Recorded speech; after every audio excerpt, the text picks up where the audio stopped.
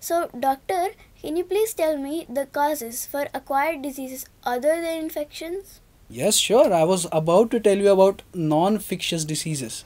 Now, see, these diseases develop in an individual after their birth but are not caused by pathogens. Since there is no infectious agent involved in causing these diseases, these are termed as non-infectious diseases. Okay. In short, acquired diseases caused by factors other than pathogens are non-infectious diseases. Also, as there is absence of pathogen in causing the disease, the deceased person cannot transmit the disease to healthy people around him either directly or indirectly.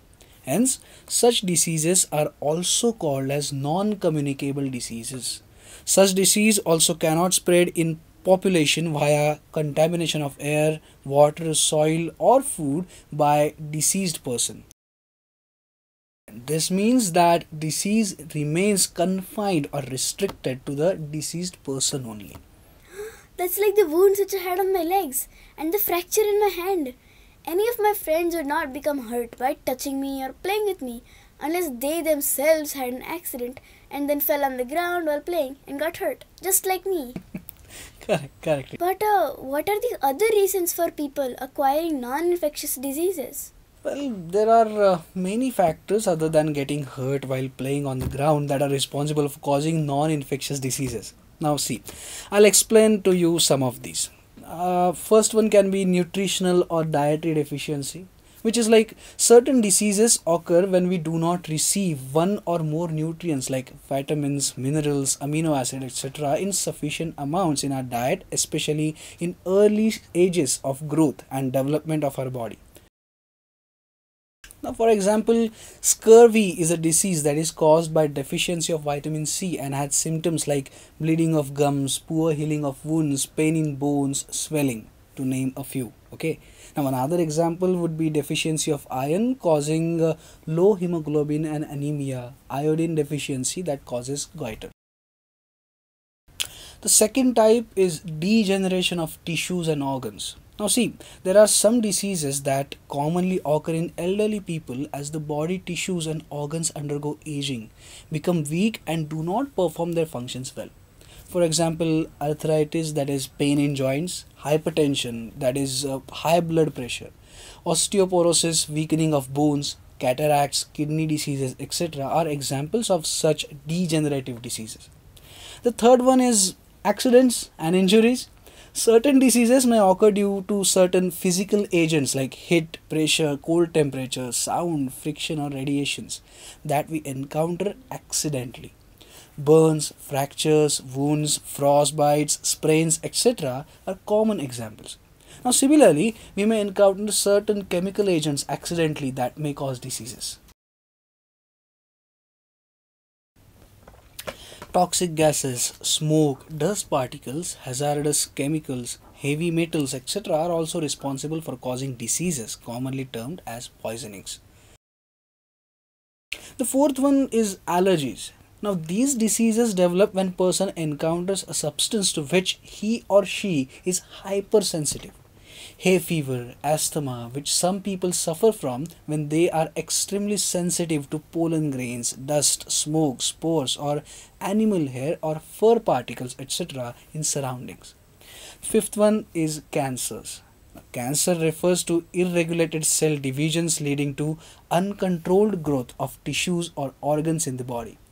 Variety of parameters play a role in causing cancers. So Ria, now do you understand what could be because of non-infectious diseases? I've understood it very well. Thank you so much, doctor. Then would you be able to answer a question if I ask you? Yes, doctor, I will try. Okay, great. Then tell me, what are major distinguishing features of infectious and non-infectious diseases? I think I can summarize the difference between infectious and non-infectious diseases. Infectious diseases. These are caused by infectious agents termed as pathogens, whereas non-infectious diseases are caused by factors other than pathogens. Infectious diseases can be easily transmitted from one diseased person to another healthy person by direct or indirect contact or via contaminated air, water, food, soil, or objects, whereas non-infectious diseases cannot be transmitted from a diseased person to healthy people by any means. These are also termed as communicable diseases. Okay. Many of these diseases can be cured by medicines like antibiotic chemicals that kill or destroy the pathogens. These diseases can be cured by using medicines other than antibiotics. Occurrence of infectious diseases can be prevented by a vaccination, whereas occurrence of non-infectious diseases cannot be prevented by a vaccination. Mm-hmm. Infectious diseases can be controlled by using good hygienic and clean sanitary practices. But a spread of non-infectious diseases in population, it depends on complex factors like age, quality of food, and environment, lifestyle, stress, etc. Hence, multifactorial control measures are required. That is excellent, Ria. You have clearly understood what I shared with you. I'm so proud to have a patient so smart as you. Thank you, doctor. I really appreciate the way that you explained things to me. Now I'm sure I'll be able to answer any questions that my friends ask me about various types of diseases. That's very good, and it was a pleasure for me to explain this to you, okay? And you are always welcome to visit me anytime to discuss anything regarding this health and diseases, okay? Okay, now just be careful about your hand and you will be fine by the end of this weekend, okay? Okay, bye. Bye bye.